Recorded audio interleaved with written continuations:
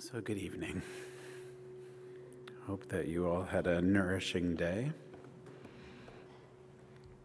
That's what we're here to do, to take care of ourselves and each other. So as you're kind of probably getting the flavor of this time together, we're really looking at contemplative care in a very broad way, from shadows and unconscious biases to integrative approaches to nutrition, through our personal stories, our clinical stories. And so this is one of the reasons why we have a great pleasure of tonight hearing from Rita Charon, who offers her wonderful perspective. Please welcome her. Thank you.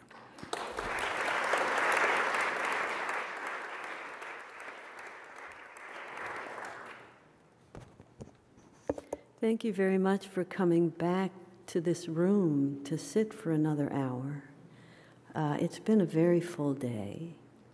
I feel very grateful to be chimed to a podium, and I'll try to be equal to that. It's been a very full day. It's been a very demanding day for us all. We've been in the presence of thought and ideas and practices and mortality. We've been in the presence of it all, even perhaps more than we typically are at work.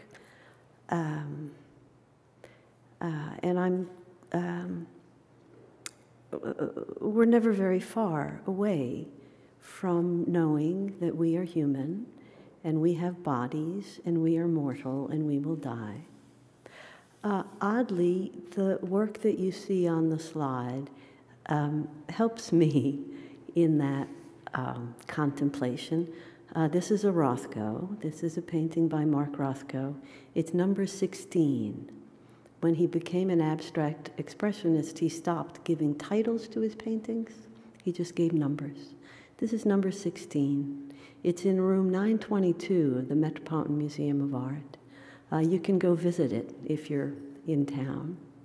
And the museum guards are pretty good at letting you just sit on the floor in front of the Rothko for 45 minutes and lean against the wall and look at it. They bother you, okay, lady, are you all right?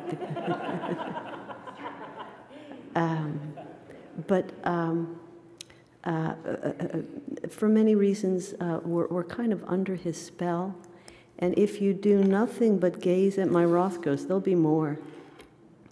If you do nothing but gaze at my Rothkos and be summoned into them, you will be joining me in what I'm hoping to do. I just want you to know that Rothko was a man of suffering. He came from Russia, Marcus Rothkowitz, and was never successful as an artist. It was too early in the century for Jews to be fully accepted in this country. So he had a very hard time in Yale and in New York, and took his life 10 years after he painted this painting, not knowing that he would have such power with the beauty of his work. Not power over, but power for his spectators. So, and I want you to gaze at it. I achieved the compromise of the persons in charge of light and video by asking them to keep the lights as low as they could so that you can see the Rothkos. And as you gaze at this one, the red will slowly start to mix and bleed into the blue, and that brown at the bottom will slowly become not just brown, but like fertile, earthy soil. The paintings will do things. So please keep your eye on them through the next half hour. But what I'm asking for now is your help in thinking about the care of the sick as a creative act. Ruth is a writer, editor, thanatologist, sharp-featured seer. She's been a patient of mine for about 30 years. She's a very short woman. She's barely 5 foot tall. She has very sharp features. If you think of Margaret Hamilton in Wizard of Oz, do you remember? She looks like her. And Ruth is a very cranky, decisive, sharp-tongued woman. So I was her internist, and she smoked a pack a day. She would never stop. She drank more scotch than was good for her, and she would never stop. And she didn't have time for mammograms and flu shots and colonoscopies. And I learned early on as her internist that there was no way that there was going to be any way but hers. It was her daughter, a colleague of mine, who asked me to be her mother's doctor. And I speak of Ruth now because she is a thanatologist, a gravestone rubber, she was a thanatologist before Kubler-Ross. So I found myself writing about Ruth, as I write about many patients, in order to understand things about them. I write to learn what I know. And so I found myself writing about Ruth as she got iller, more ill. And then I showed Ruth what I had written about her and her daughter, and they let me publish what I had written about her in some essay I was writing at the time. And I just want to read you a little piece of that. Some years ago, I began to suspect that Ruth's cognitive powers were in decline. Eventually, she became able herself to recognize her slowly deepening memory loss, even though she'd get angry with me when I probed this area of her health. I had her see a neurologist who specializes in dementia. When I asked what the specialist told her, she said, "Dr. Carlson thinks I have Alzheimer's, but I don't." She looked long and hard at me, and during that stare, I realized and accepted my duty toward her. It is to wait with her on her precipice while the dementia comes toward us. I will watch with her, not knowing if my being there with her will alter her weight. On her next visit, she brings a copy of a manuscript she's currently writing. It included the poem, "The New Colossus," by Emma Lazarus, of course, of the Statue of Liberty. And this poem was the dedication for this work she was writing.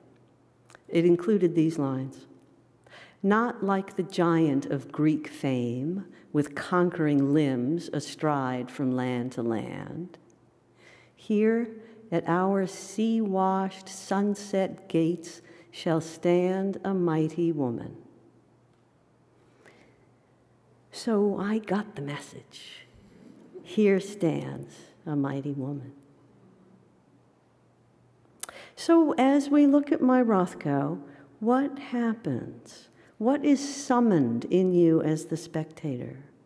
I hope you're looking at it and feeling a sense, certainly after all we did today, of attention, of awareness, of availability. The French call it disponibilité. I don't know why that sounds so much more powerful than availability. Leo Stein, brother of Gertrude, the art collector in Paris, he says, "No work of art exists without a spectator." So it is we who lend ourselves to the artist and to the work, and it is a lending in transport. We hope without fear. It's kind of both a surrender and an engagement and very dicey union in which we are carried away. It is a state of beholding What you are doing sitting here is beholding. And of course, you'll behold it even better when you sit on the floor in room 922. I think that these states of beholding are learned best, or most quickly, in responding to works of art. I know that I've learned my states of beholding from Rothko, from Henry James, from Bach, from Fred Hurst, the jazz pianist, from the works of great beauty, whichever they are for you. We know that the spectator completes the work, that the work is developed within the dark room of the self. This is where the images arise. If you're old enough, you remember the Dektol bath in the dark room. And it arises from the chemicals of our own memories, our dreams, our talents, our fears, our creativity, that which is within ourselves, are what activate the work. Artists are very lucky to have us. Henry James is very lucky to have me. He knows that. Bach is lucky to have Glenn Gould. Now, Rothko died without knowing how lucky he was. What else happens to the spectator? We behold, we complete the work, and in the process of responding, we ourselves are formed. We become self. I'm repeating what Michael said this morning. We become self, whatever that means, by virtue of our engagement with works of art that we, in effect, midwife. We're summoned out of our ordinary selves by the work, by what the work tells. We're summoned toward other, I think, fuller or more surprising selves. I would not be me without James and Rothko and Bach. And I propose that the same summoning occurs in the presence of patience.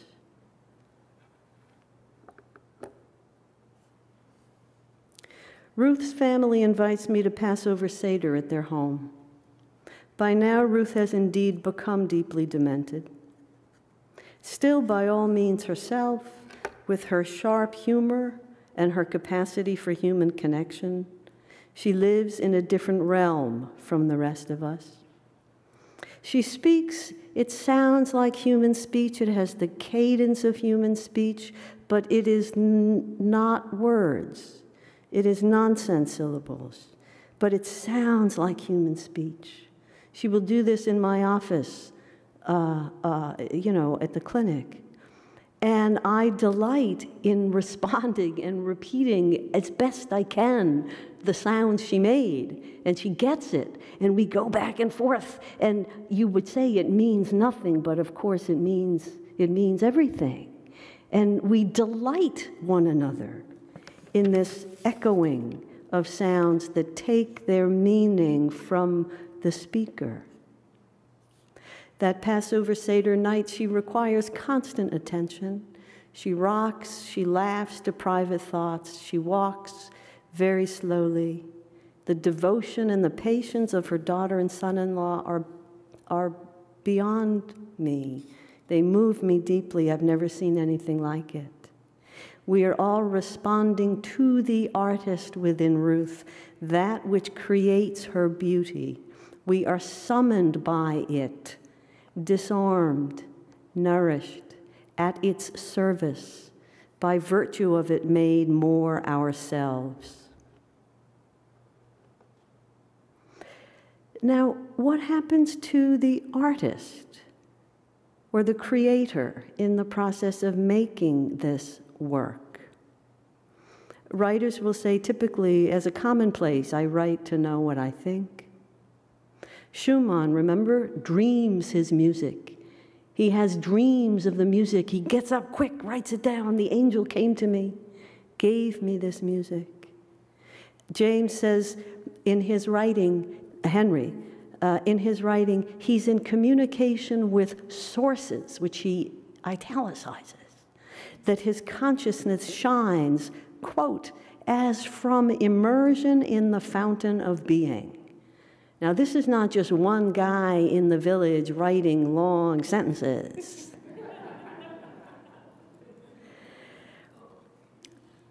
There's a peril, of course, to such vision. There's the burden of seeing what one is given to see. And I don't mean in a kind of romantic Victorian dorsum of hand to forehead, woe is me, I see. I don't mean that. I mean very, very concretely that it is costly to see. We read about Cézanne's doubt. We know Dostoevsky's Underground. We've been through Kafka's Metamorphosis. If we are brave enough to read all 1,000 pages, we become in on David Foster Wallace's, what turned out to be his final jest. I'm not alluding to psychiatric conditions or that. I'm alluding to the existential response of having visions that are very, very hot to handle. I think this state of creativity exists for artists of all ranks, all of us. As we write, as we paint, as we dance, as we play music, we are in a heightened state that is not always pleasurable, that is self-questioning, that is solitary, that is tentative. It takes the entire novel of To the Lighthouse for Lily Briscoe, the artist, to finally say, I have found my vision. The dancer learns to dance and then lets his or her body do it. The potter finds the center, preserving the stillness as that wheel turns. The writer simply doesn't know before writing what will appear. It's another kind of surrender.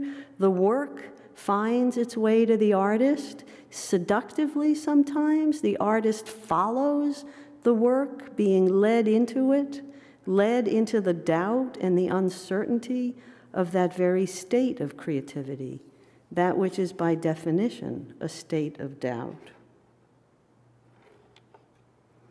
Rothko wrote a manifesto that was found way after his death by his children, and they published it. It's published under the name The Artist's Reality.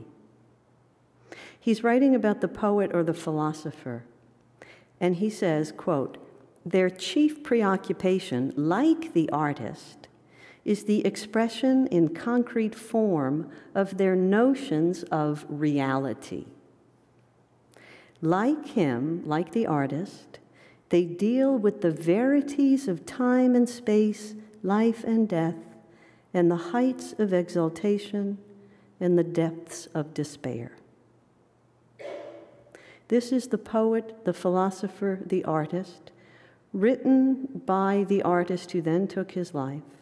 You can see, I don't have to read the next sentence, that this is what we do in clinical work. This is what we do particularly in end-of-life work, that we deal with the verities of time and space, life and death, exaltation and despair. And you can see by now my proposition is that as we do this, we cannot but be creative artists ourselves. That this is what, by virtue of doing this work, you have shown yourselves to be.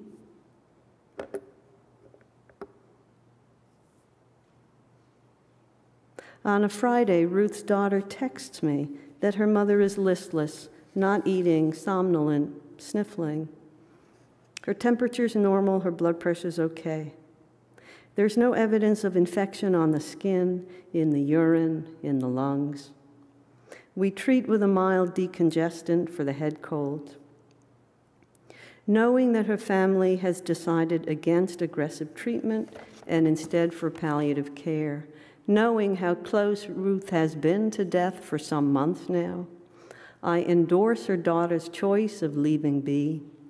There is to be no ambulance to the emergency room. I do not know what exactly has changed, but I know not to interfere in the process. This is the gray indeterminacy of uncertainty. My hands were held out in front of me through the mist of doubt. I wasn't sure what was happening.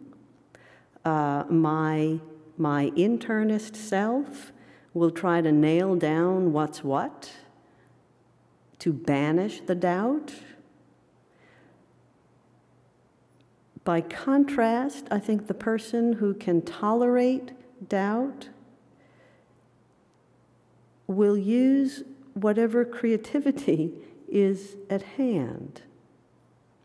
And that person who can tolerate doubt will enter the fog of doubt, whatever that purple mist is outside those black windows appears to me like the fog of doubt. And we agree to go into it, simply not to foreclose the doubt. Now, Rothko goes into the doubt, into the mist, and comes back with bars of color. Bach goes into the doubt and comes back with partita number 4. James goes into the doubt and comes back with wings of the dove.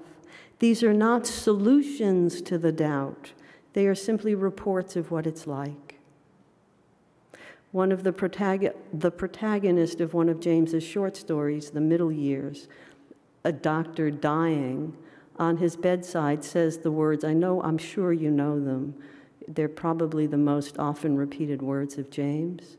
The old man says as he dies, we work in the dark, we do what we can, we give what we have. Our doubt is our passion is our task, the rest is the madness of art. I think the creativity renders doubt habitable. You can tolerate doubt once it's been transformed into beauty. Perhaps this is what beauty is for, to console us for the doubt that engenders it.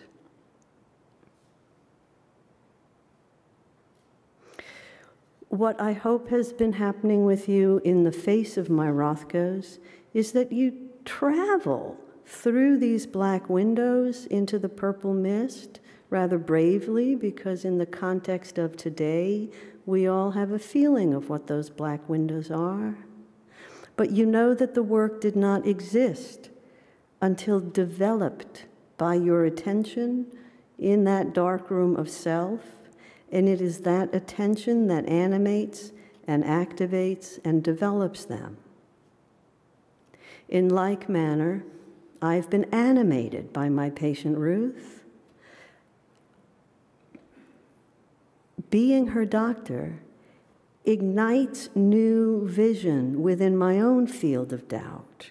I have never seen this work of art. It is an unfolding creation. It is the self of another, now touchingly, shockingly, somehow exposed to me, entrusted into my doctorly hands. This is the precipice on which I embarked years ago at the time of her diagnosis. This is why she pinned me with her stare to see if I was up to accompanying her all the way.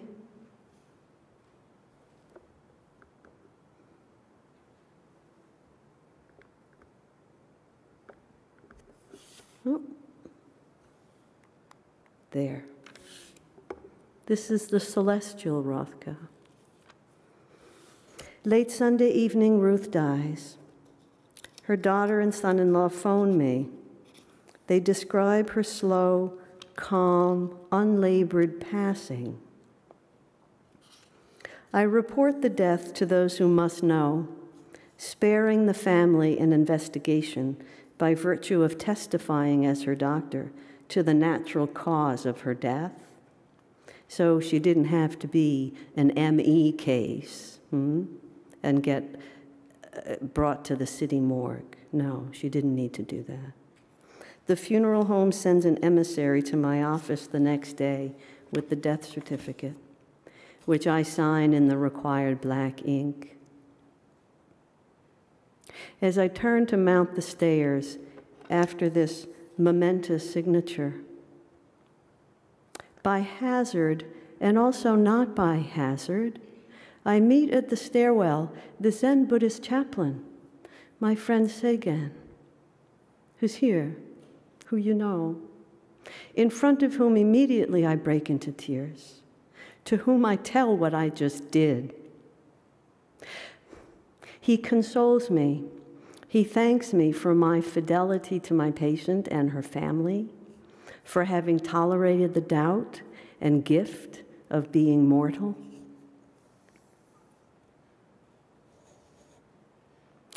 So join me, please, in celebrating, or at least accepting that the work we do, healthcare, is a form of beholding, and it's with these, I'm calling them spectator skills, but what I mean is the capacity to perceive, the capacity to behold, the capacity to appreciate that which is exposed to us in our work.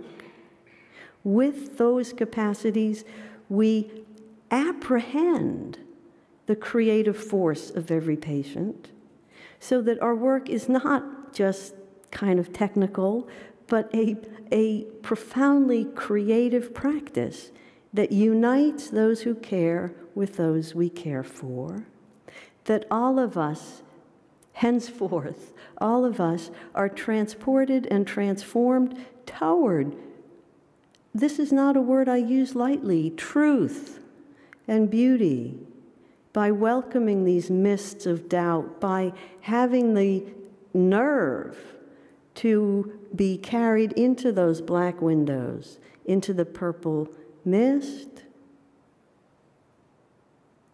And we're carried not only into the doubt, but into what we heard Dr. Lodog speaking of as the mysteries of life.